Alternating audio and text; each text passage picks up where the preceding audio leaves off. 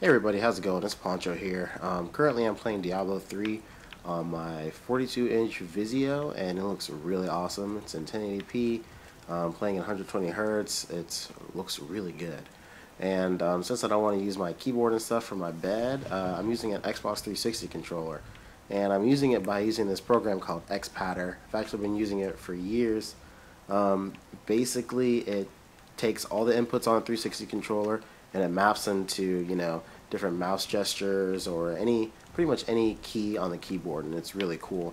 And this is my video showing, what my setup is and stuff. I know a lot of different people have different setups, but this is just mine. So basically, clicking in on this stick zooms in and out. Clicking in on the other stick shows the map.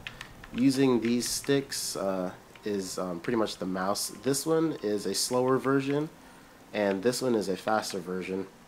You can click the left bumper to it's mapped to period, and period just makes it so where you're constantly running in the direction of where your mouse is pointed. It's really cool for just traversing your way through the map. And also, right trigger is left click, which is pretty confusing, but you can get used to it. And you can move by doing that.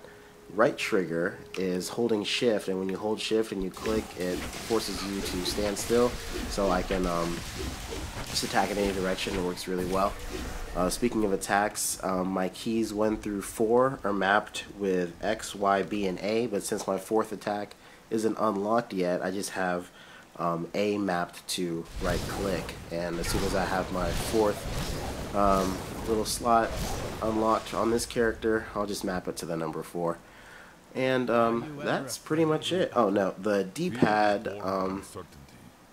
is the inventory. Up is inventory for me.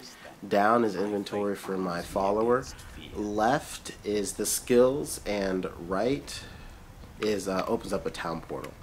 And that's pretty much it. And with this little layout, I'm able to comfortably play Diablo 3 from my bed. It worked out a lot better than I thought it would. And basically I'm just going to go find some enemies to kill and do a quick little demonstration of how I pretty much play. It works out really well.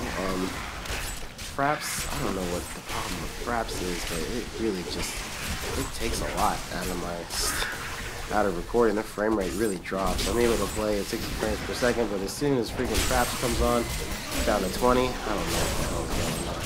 But as you can see, it's a lot. It's really easy to play Diablo 3 from a controller. It works really well. I'm actually really surprised that Blizzard hasn't implemented a controller scheme yet. But hey, cool, I just love it.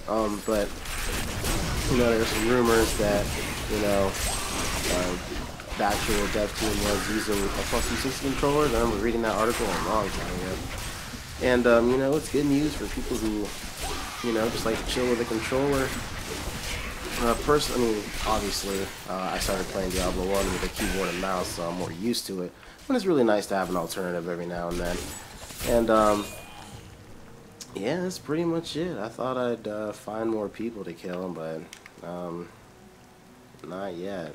This video is really lasting longer than it should. But this is pretty much it. It may take a little bit to get used to, but it's second nature to me now. I've been using this scheme for maybe five hours, something like that. Works really well. Anyway, if